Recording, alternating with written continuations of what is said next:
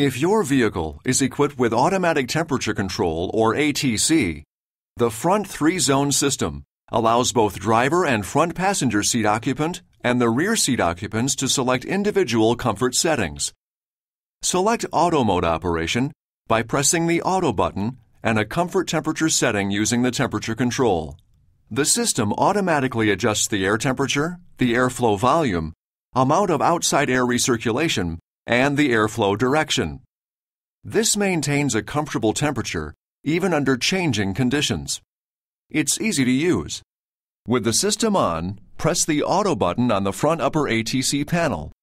The word Auto will illuminate in the front ATC display. The system will then automatically regulate the amount of airflow.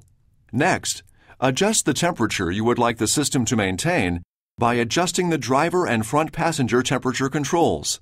Once the desired temperature is displayed, the system will automatically maintain that comfort level. When the system is set up for your comfort level, it is not necessary to change the settings. You will experience the greatest efficiency by simply allowing the system to function automatically. The rear system control for the rear ATC system is on the front lower ATC panel located on the instrument panel. Pressing the rear lock button for the rear ATC system from the front lower ATC panel illuminates a lock symbol in the rear display. Rear second row occupants can only adjust the rear ATC control when the rear lock button is turned off. The rear ATC system is located in the headliner near the center of the vehicle.